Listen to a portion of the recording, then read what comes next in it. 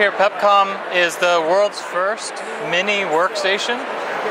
This is what we call our HP Z2 Mini G3 workstation. It's about 90% smaller than your traditional workstation tower, but it packs all the same level of performance. You can see we've totally redesigned the system, so this is a high-end industrial design, but we haven't sacrificed anything in terms of configurability or accessibility or versatility. In fact, this is probably our most versatile workstation that we've ever produced. I'll show you the inside just so you can see, just like any HP workstation, we want to make it totally serviceable.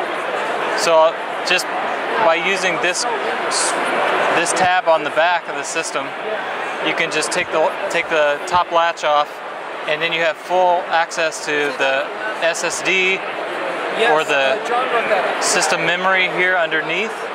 You'll see an M.2 slot here, and that's for your wireless LAN and Bluetooth. But there's also a second M.2 slot underneath the SSD for a PCI Express based SSD, so up to an 80mm device. Part of the design, although it's designed to be a very beautiful device, this is a lot of horsepower in such a small device. So you'll see the venting around the perimeter. That's all very functional venting, and we've actually got innovations in the fan design to be able to draw the air in and cool all the components and expel the air while keeping the system as quiet as possible. In fact, it's about half as quiet as a traditional workstation, even when you're running a workload that would support, like, say, 4K displays or up to 6 HD displays. So really, really capable system in a very small form factor.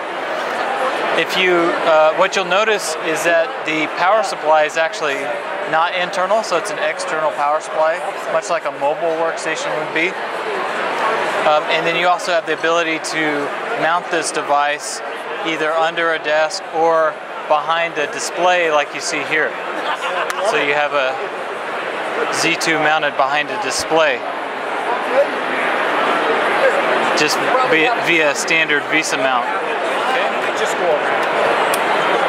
So there's two options available for the Z2 Mini.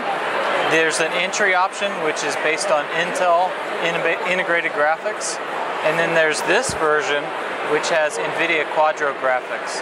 The Intel integrated graphics version is available today, and then the Nvidia Quadro version, which is the version that supports up to 4 4K displays plus 2 additional via daisy chaining, is available next week.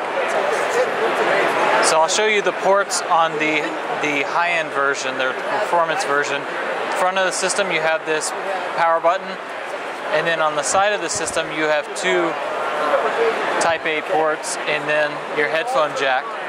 And then on the rear of the system you have a RJ45, you have multiple USB Type A ports and 2 Type C ports. What you'll also see is a legacy serial port. Now this is an option for those legacy users who need to connect to those devices that need the serial input. And then you see we have those 4 full-size display ports as well, and then your power adapter. I mentioned the versatility. We also considered security with this. So you have your Kensington lock, and then we also have a security sleeve that would lock around the whole device that would prevent users from actually accessing those ports if you didn't want them taking data off the system. Decide which one of them gets it. Yeah, it should probably be Martellero. The entry version of the Z2 Mini starts at $699 US, and that's available today. And then the performance version will launch next week at a higher price than that.